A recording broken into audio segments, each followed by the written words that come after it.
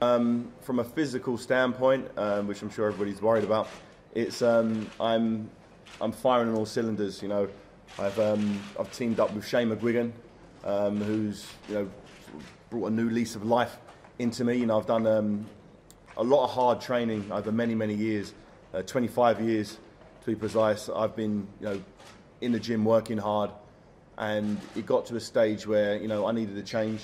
I think it was a telltale sign with the injuries that I continue to get.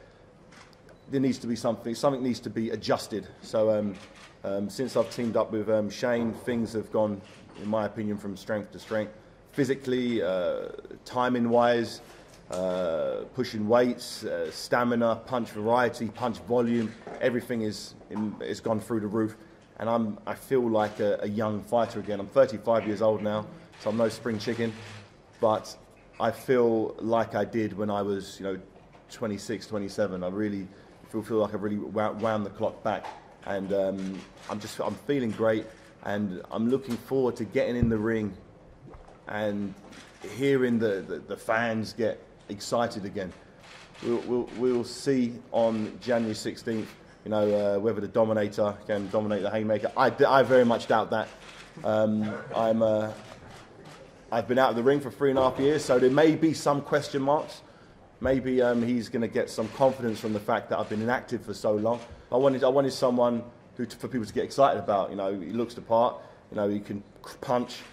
Okay, let's do it. If I'm going to do it, let's do it properly. There's no reason why I'm going to need two fights against complete nobodies before I can get back in there. I believe, and if I'm doing what I'm doing in the gym in the fight January 16th, I'll be better than I used to be. And if that's the case, let's roll with it. And my strength has gone through the roof. I always had power, but now it's gone to another level.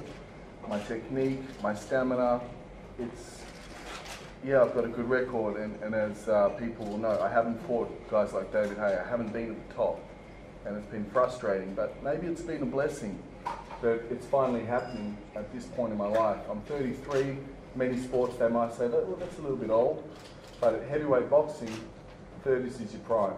And with this guy behind me, and the training I've been doing, and the preparation I've got for this fight, of course there's a script there. This is David Haye's comeback fight.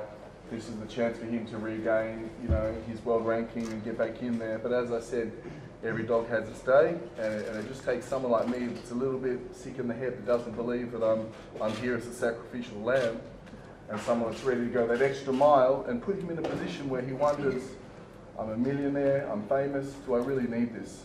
And that's the position I want to put him in the fight. And I guess that'll answer questions for him and for me. Guys, all over this side. Guys, both of you over this side.